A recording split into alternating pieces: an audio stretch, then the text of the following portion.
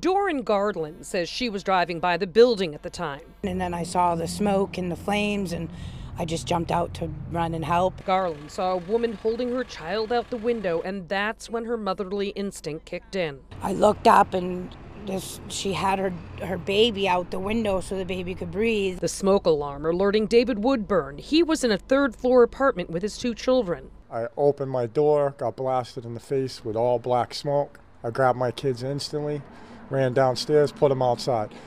Ran back in the building, started kicking everybody's doors. People started running outside. Joshua Tozier lives on the 1st floor. He came home to find the flames. The minute I got here, you could see the smoke. Everybody was, getting out. They had a couple people, ladders they were pulling out of the top floor.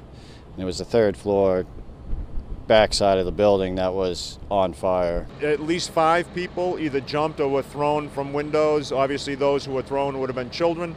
There was at least 1 victim that was taken over a ground ladder. Tonight, the Red Cross is assisting the victims who will be spending the night at a hotel. They had nothing. They took them out of the apartment building with what they had on their bodies. Lost everything. All my pets are gone. My furniture, everything's ruined. I'm just glad people are safe, alive. Now, in total, 8 people were taken to the hospital. 2 of them, including the infant, were airlifted. The cause of the fire is under investigation. Live in Ossipee, Suzanne Rowntree, WMUR News 9.